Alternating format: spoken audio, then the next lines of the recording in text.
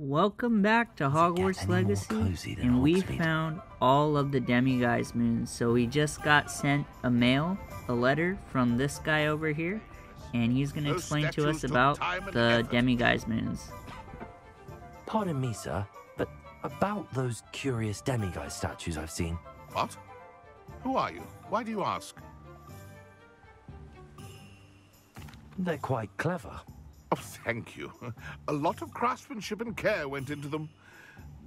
I assume. So you did create them?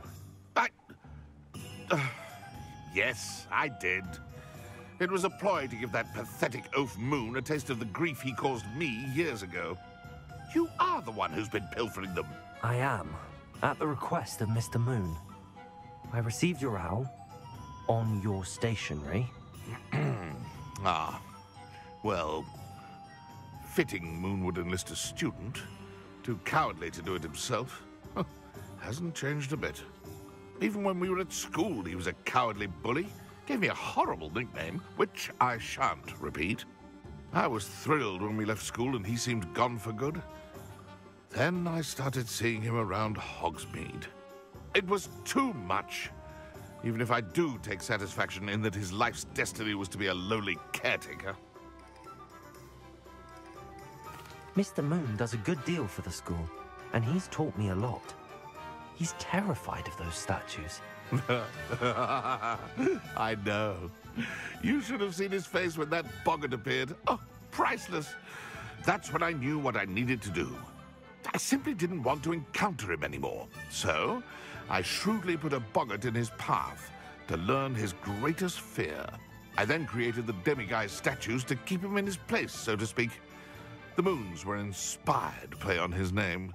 It worked brilliantly, until you started clearing them out. The statues are a form of bullying. You're no better than him.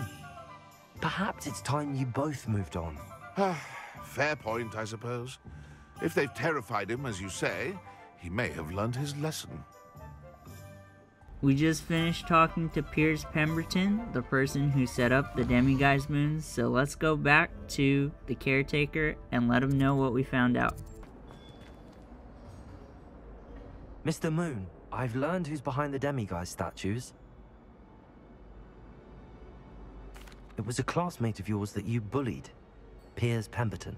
Oh, I might have known. Pigtails Piers. I don't think he likes being called that.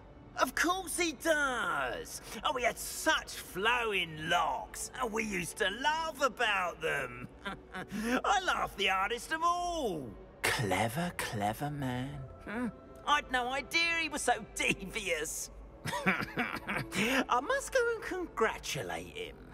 Whatever statues remain seem less terrifying now that I know they were put out by old pigtails. Continue collecting them if you like. As for me, I'm gonna go and pay a visit to my old friend. Alright, well here we go. We just found out who set up the Demiguise moons against the caretaker. Seems like they weren't really friendly, but, you know, Gladwin kind of interpreted it wrong. But thanks for watching, like and subscribe, and we'll catch you in the next one. Take care.